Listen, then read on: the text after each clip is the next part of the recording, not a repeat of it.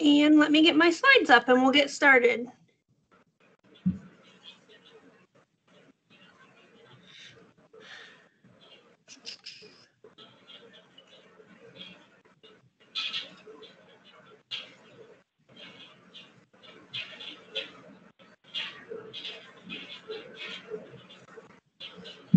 Okay.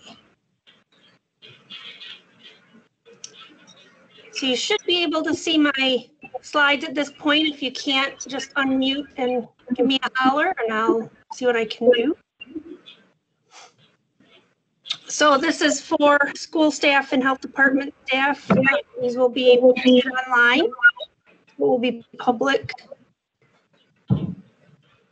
available to the public, and make sure all this information gets down to. I would not touch that sucker, Hannah.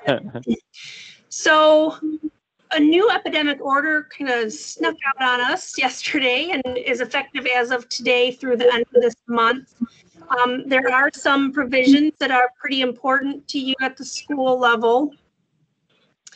One is, well, I'll get to them in a minute, but if you go to the michigan.gov/coronavirus website under the resources tab and the state orders and directives, you'll find the order. And there are the following kind of cheat sheets that help you navigate things a little bit easier.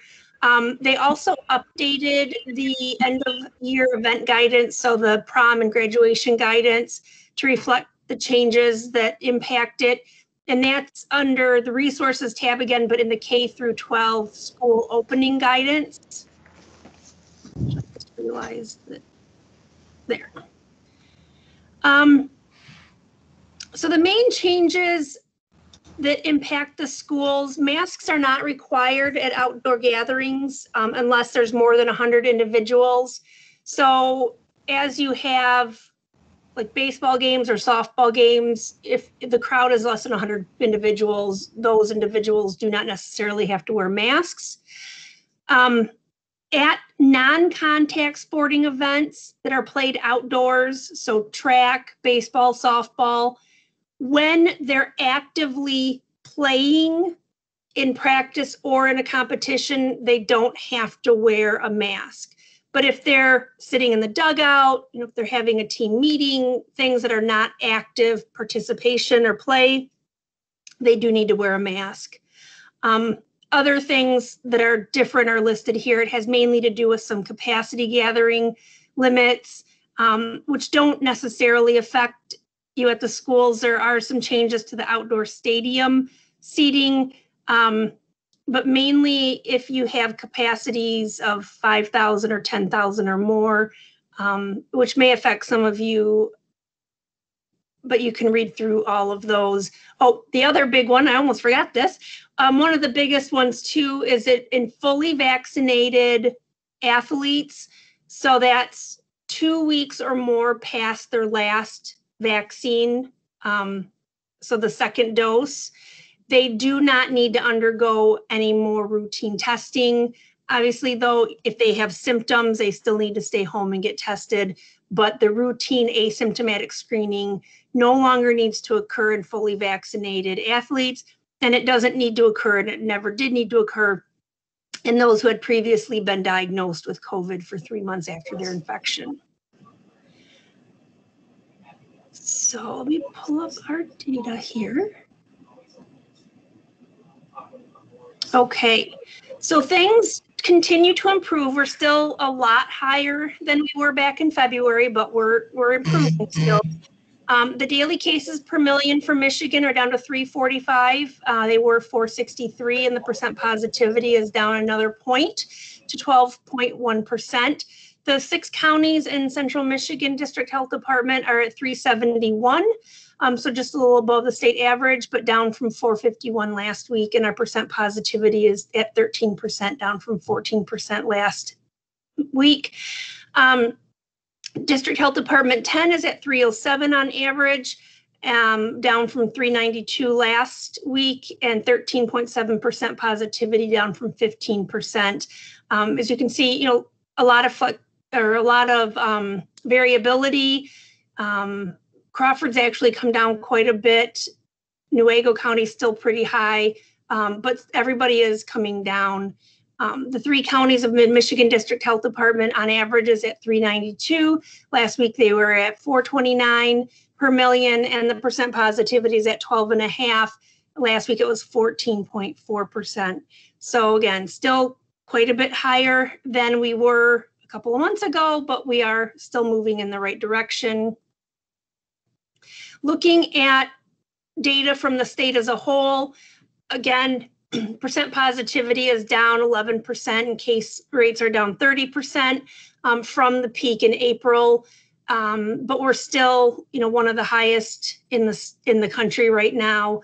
Luckily, our inpatient bed occupancy with COVID patients has decreased, but we're still one of the highest in the country still for that as well. And our deaths have increased since we were at our low in March. But hopefully that trend will improve as now our cases and hospitalizations have improved. I've shown this image before. This just kind of showed Michigan here that, yeah, we were increasing, but we were still below some of our neighboring states. Unfortunately, now our total case count of COVID does now exceed Pennsylvania and Ohio. So unfortunately, Michigan has surpassed those other states in cumulative cases per 100,000 people. So that's as a rate, not total number, because some of these states, have very different populations. So unfortunately, we're no longer the leader in the area of keeping cases down.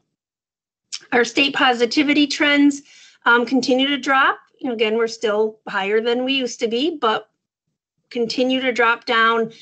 So again, it's a good reassuring trend that we're seeing there. Our ages, I know this is a little bit confusing to look at first, but I just blew up this last bit of the curve. These are not rates, these are the absolute number of cases per each age group. This 10 through 19-year-olds have had the highest new cases. No, I'm sorry, this is per million population. I'm so sorry. This 10 through 19-year-old age group has had the highest new cases every week for several weeks now. And then it's 20 to 29-year-olds, 30 to 39-year-olds, and so on. So it is still the same pattern of really affecting younger people right now. This changed this week down here. It's hard to see, but right here you can see the 0 to 9-year-old age range has a higher incidence of new cases above the 60 to 69-year-olds. So they took over the lead this week. So again, our school-age kids are having a lot of cases. So the variants are definitely our predominant, they're not strains necessarily, but are definitely the predominant type of virus that we're finding. Of all the virus that's being typed in the country, just about 60% of them are the B117 variant. As you can see, the next 2 top most common are variants of concern or variants of interest. So definitely the most prevalent variants are variants of concern. And in Michigan, almost 70% of what we're testing in the lab end up being B117. So it's definitely, odds are if you get sick with COVID, it's going to be B117 or one of the other variants. So it's just kind of the reality. I took out the next slide. I was showing kind of week to week comparisons. I took that slide out because it's just getting so busy, and it basically just is what it is at this point. So our hospitalization trends continue to come down, starting to hit a little bit of a leveling here, but that is so tiny. I'm not going to read anything into that, but we do continue to drop down, which is good. So we're going to hope that trend continues. I know our hospital employees are hoping for that too, because they were hitting the limit there. Our lab turnaround time, the last few weeks, this turnaround for the commercial labs is right around 2 days. So that is greatly improved. And this was around 0.9, our hospital turnaround. So our turnaround time for lab testing has actually improved. So getting test results back should not be an issue in making decisions or things. It should be pretty quick for you. And, as we know, we have more and more rapid testing available in our communities. There were 73 new school-related outbreaks statewide. Some of these were traditionally a lot higher numbers in the past several weeks. So seems to be that the number of outbreaks we're seeing in the state are settling down a bit. In the schools, actually statewide, the number of high school and middle school outbreaks went down, but the elementary school setting actually saw the biggest increase in new outbreaks. In our 19 counties, wherever you may be, we're pretty stable.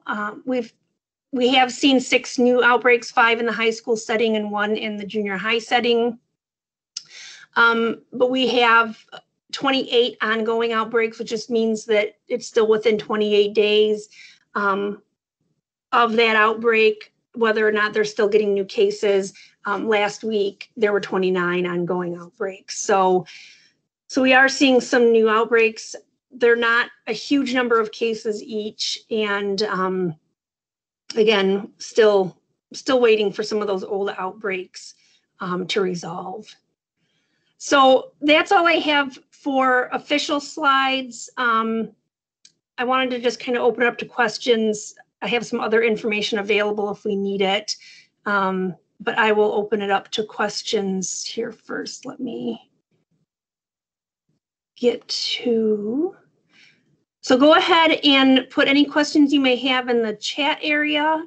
And then at the end, I will open it up to the phone line for those who may not have access to their computer. All right, I just want to make sure I'm at the very beginning.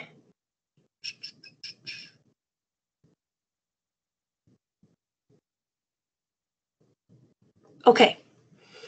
If 2 elementary classes play kickball or any other non-contact game outside, can they be mask-free? I would say yes, while they're playing outside, while they're doing anything athletic, they can. Obviously, you'll want to try to keep them distanced as much as possible. But that is how I would interpret that. There is an email for the state through the sports testing. You can email them and clarify that with them. But I would interpret it as yes, you can. If 2 teachers are 2 week post-vaccine, do they need to continue to wear a mask to teach? So yes, with the masking rules, one thing to remember is, we still have the MIOSHA order and we still have the epidemic order, which really requires masking in group settings. The guidance to not wear a mask if you're fully vaccinated is really in your private residence with other private individuals. So in public at this point, we still have to mask. I know the question will come up regarding vaccination status of athletes to avoid testing. Can we take their word or do they have to verify seeing their vaccination card? I actually do not know the answer to that one. And so again, I would email the state. If you go into the testing area of the state website, I think it's MDHHS-sports testing something or other. So they have an email address. If you need it, I can find it. You can just email me and I'll find it and send it to you. But they do have an email you can send questions to. And I know that they have calls for question and answers, I think once a week. I think they call it office hours. But I honestly don't know the answer to that one. Is there any guidance provided in the athletic update related to school-sponsored indoor summer camps such as, no, there isn't. Sorry if you can't see the thing. It says indoor summer camps such as basketball and volleyball. Not that I saw. Laura does have guidance for camps, and there is guidance online about camps. But if it's a school-sponsored event, I'm assuming, and it's athletic, I'm assuming you would need to follow the same guidance that you are following for your school sports. Again, those kinds of questions, direct those towards that state email address. One, because they're going to know the right answer, and two, they then put those questions, they have a frequently asked question document, and that, you know, if you have those questions, likelihood other schools have those questions, and, you know, that can help everybody out that way. What is the CT threshold for testing cycles in our state? I've read that anything above 25 in a large part detecting dead virus, and could this be affecting our inflated rates? So we know that anyone who's tested positive before can test positive due to dead virus or just persistent RNA for a long time. And so we don't, if someone's been positive before, we don't look at those. There's a lot of controversy about the CT threshold. Really, you have to call each individual lab to find out what tests they're using and what the threshold is for that. And many of those labs don't know that because it's not really felt to be, it's debated how useful that indicator is. So that's about the best answer I have for that one. Does the percent vaccination include vaccinations received out of state for Michigan residents? Those that go south for the winter are receiving vaccines. So if someone received their vaccine in Florida while they're being a snowbird and they come back to Michigan, they can call us or their primary care provider. They can provide us with proof of their vaccination, and we can enter it into the state registry so that then their vaccination is counted toward the percent of fully vaccinated individuals living in Michigan. If they're vaccinated in some states, that there are some states that share their records with us, but then there's some like Florida who would not. And so again, they can, and I know this has been publicized in some media channels, but if they provide proof of vaccination to us, we will enter it into the state registry.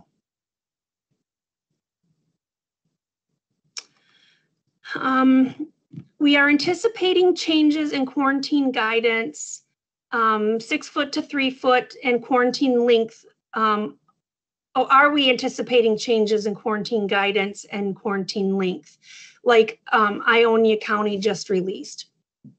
So that was some of the information I had prepared. So we are fully aware, and we're equally frustrated with the variations between guidance between different health departments.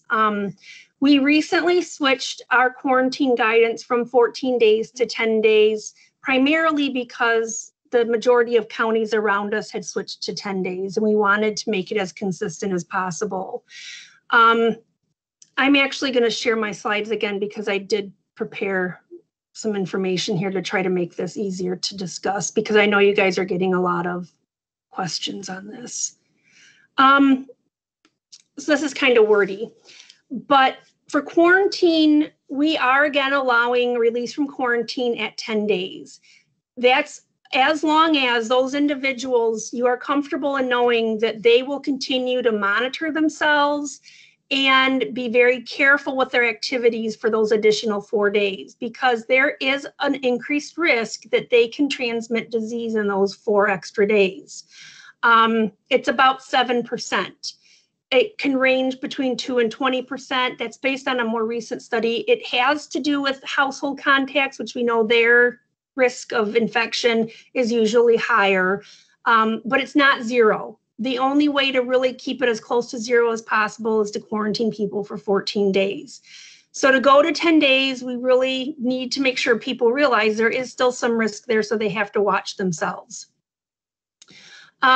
We do not, and by we, I mean the 3 health departments worth of counties on this call, the 19 counties that are invited to this call, and the state of Michigan to date, do not support a 7-day quarantine with negative testing, because even if you test negative and you come out of quarantine at 7 days, there's a 19% risk on average, ranging from 10 to 30% risk, that once you come out at 7 days, even testing negative, you can still go on to become contagious, infectious, positive after that. So meaning about 1 in 5 are going to go on to become contagious after that 7 days. That is an unacceptably high risk to us. So that is why we are not promoting or advocating or recommending that. So in terms of quarantine, again, this week we did send out communication, hopefully to all of you, that as of Wednesday or yesterday, we did go back to the 10-day quarantine. Again, primarily to make it easier for all of you, because we know there was a lot of pressure, and we know that mainly all the counties around us that border us and share school districts with us, we're going to 10 days as well. Is it safest to stay at 14 days? It sure is, but is it going to happen? It's difficult. The 3 feet question. We were considering using 3 feet as the definition of a close contact for the K through 8 grades prior to this recent spike. Once that big spike happened, we paused that decision making because there's so many cases and so much spread, and to be more lenient was just not a good idea at the time. Our cases are still very high. We have a lot of variant cases, and they are just more transmissible. The 10 through 19-year-olds have had the highest rates for several weeks. And then again, as I mentioned, this week, our 9 and below age group jumped up above older individuals in terms of case rates. There have been, and I know people might argue, well, it's only 6 kids. Well, still, we've had 6 new cases of the MIS-C reported in Michigan in just the last few weeks since the surge has happened. And that's usually delayed a few weeks from when they get sick. So we've held off for all those reasons. We're still holding off on making that change because we don't want to take 4 steps back after just taking 1 step forward. We'd like to hold off. But we continue to consider it. We continue to watch the data. We continue to consult with the state experts and other experts on this. So those requests are being looked at. So I just wanted to share that with all of you.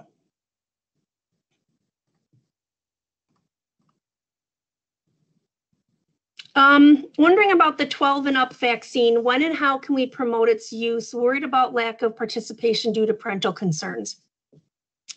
So we're very hopeful that Pfizer vaccine will be approved for the ages of 12 and up sometime next week. There's some parents like myself, of course, maybe I don't count, but that are really excited to get our kids vaccinated. Parents with kids that have comorbidities like asthma and things, likewise, may be really excited about this. Other parents, even adults, it's been an interesting time just with the different concerns and questions. I think I don't know the exact answer to do this. I think just, if you get vaccinated, if your kids get vaccinated, if you have, champions in your school that want to promote it, anyone who's getting it, to just share the fact that they're getting it. Family members, friends, personal healthcare providers are usually the ones most likely to change someone's mind. But also, I think with having these extra incentives of, having more freedoms, being able to have the prospect of a more normal school year next year, not having to have tests every week, different things like that may also be a motivator. But if you do hear anything from any parents or any students as to what might help them or what they're missing in terms of information that might help them make decisions, let us know and we will do whatever we can to help with that. Has the 90-day window been extended for vaccinated people to avoid quarantine? So the CDC took that window away probably a month or so ago. So if you've been fully vaccinated, there is no expiration date on that at this time. There's a 90-day window only for prior infection. So if you're exposed within 90 days of being infected, you don't have to quarantine. But if you've been exposed 2 or more weeks after vaccination, regardless of how long it is after your vaccination, you don't have to quarantine. If multiple classes are out on the playground at recess, can they be mask-free? The way that I am reading that, if there's a gathering outside that's less than 100 people, then you don't need to mask. That would be, and again, I've just read these things this morning, getting ready for this, so I haven't had a lot of time to really digest it. But you know, saying an outdoor gathering of less than 100 people doesn't need to mask. So as long as you have less than 100 kids and adults outside at one time, then they could be mask-free. I'm not promising that that's the correct answer because, again, I just read that a few hours ago. Do you anticipate graduation guidelines changing given what is going on with the House and Senate voting? I haven't read that proposed bill, so I really don't know. I can't really comment on that. And I kind of always come back to just because it's allowed doesn't mean it's safe. So I just hope we focus on safety too. We did check with MICR. I think that, yeah, MICR is the vaccination registry. Student vaccinations are listed there and the COVID vaccines have been entered. We check on a couple. Yep, so you do have MICR access. That's the same as you check your students' required vaccines for school entry. And you can check to see that if they have had their COVID vaccine as well. So that is a good point. So if you have a student saying, I'm fully vaccinated, I don't need to be tested anymore, you can look it up and confirm that on MICR. And if you're on this call and you don't know what that is, somebody at your school, whether it's your school nurse, your school secretary, somebody is in charge of using that to look up and confirm that your kindergartners and your 7th graders have received their required vaccines.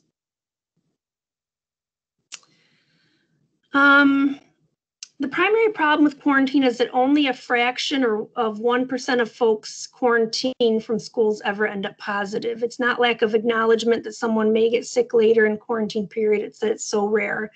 Well, a problem with that too is that we don't test everybody that's in quarantine. And there have been studies done, and in some studies it's 30%, 50%. Some studies it's 10%, 7%.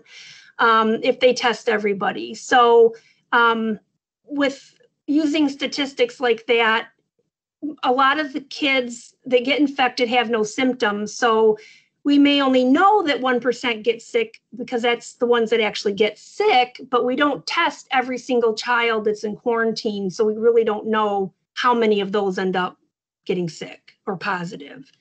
So it's a little tricky when we use statistics like that. Do you have a good resource to prove to parents that the vaccine is safe for teens, young adults? We have heard concerns about future fertility issues. So I actually just made a recording of a bunch of different questions, kind of trying to address some of those myths.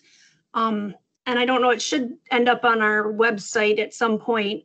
But the one about fertility was a myth. I mean, it was basically just misinformation that was spread, stating that the spike protein the vaccine works against is similar to a protein that is in the placenta called syncytin. And it's completely wrong. I mean, there's 4 amino acids that they have in common, but it's not enough that you would see the antibodies cross-reacting. And if it were the case, we've had millions and millions of cases of COVID. We would have expected to see a huge increase in female infertility in the last year and a half, and we have not. So, that information is widely available on the web, on the internet. When this does get approved for younger individuals, likely there will be lots of materials that are coming out from CDC and other places to help with talking to that age population. We just don't have that yet because it's not officially approved yet. So it should be coming. But there are places where you can go to find those answers. One that I did find was the Children's Hospital of Philadelphia, or CHOP. Their vaccination area has an area that addresses questions and myths about COVID. So that might be a good place to go if you're looking for something right now. So we appreciate the reduction in 10 days for quarantine, with other counties going to 3-foot close contact tracing in schools and 7 days with negative tests to return. Getting more questions from boards of ed about whether we can do the same. Have held the line based on health department directive, but will be difficult to continue unless there is an enforcement mandate from our health departments.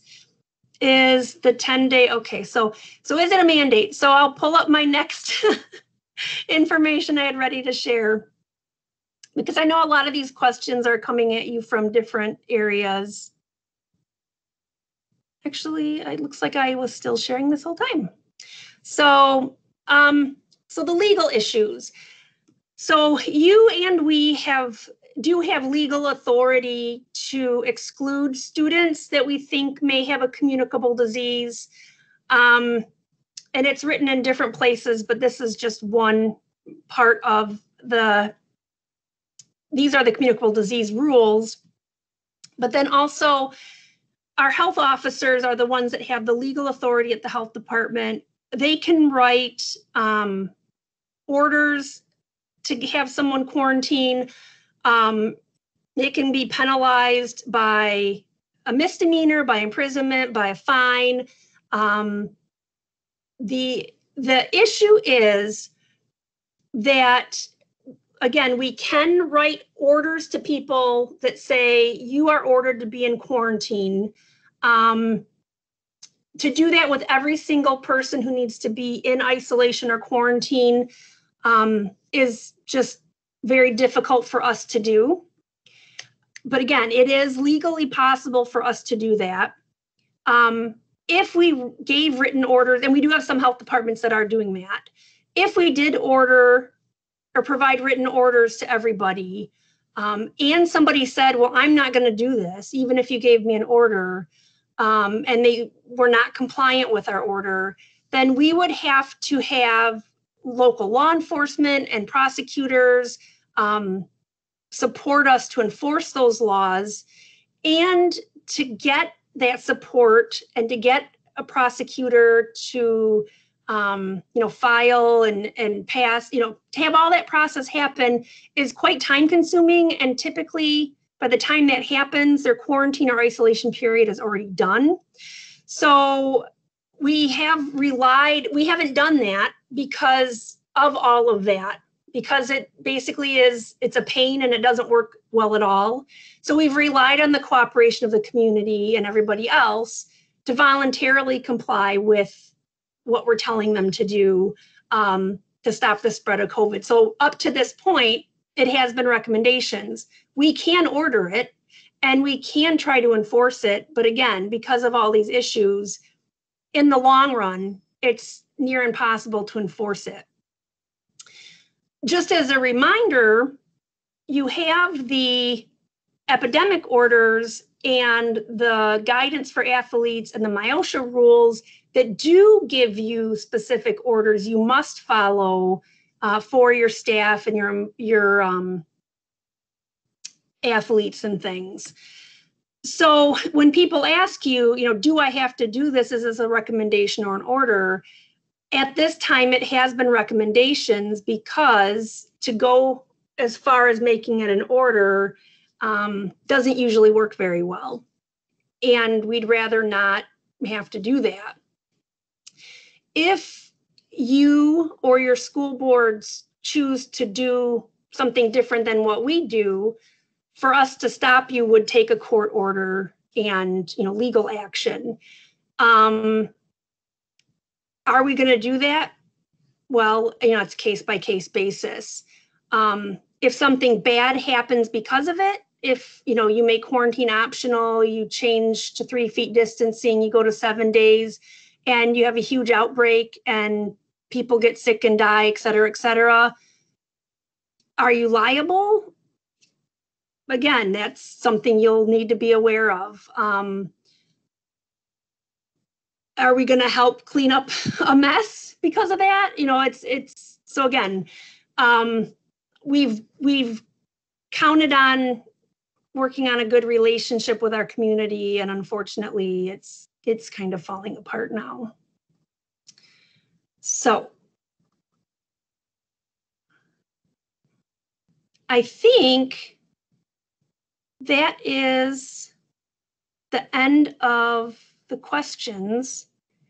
There are some things here that say some people don't have access to the chat anymore. I don't know if some have left, or if something happened with our program. But if anyone has any questions, you can either put them in the chat if you can, or feel free to unmute yourself and ask away.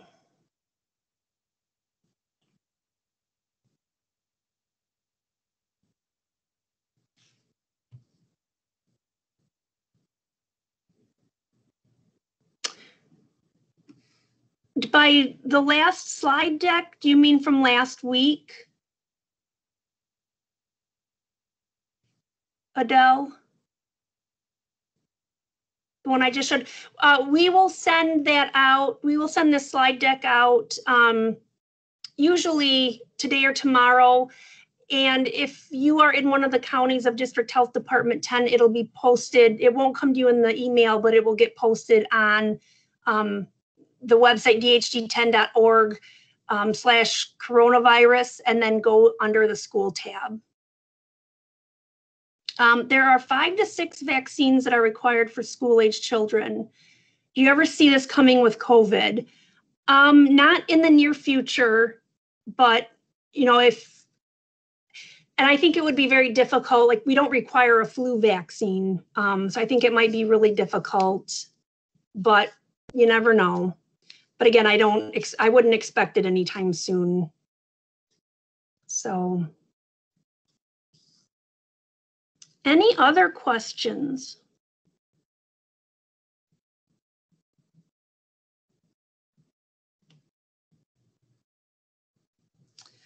I know these next 6 weeks are probably going to be tough, so hang in there, and we'll just do our best to get through it. All right, and I will send you the slides and the data, and you have a good rest of your week.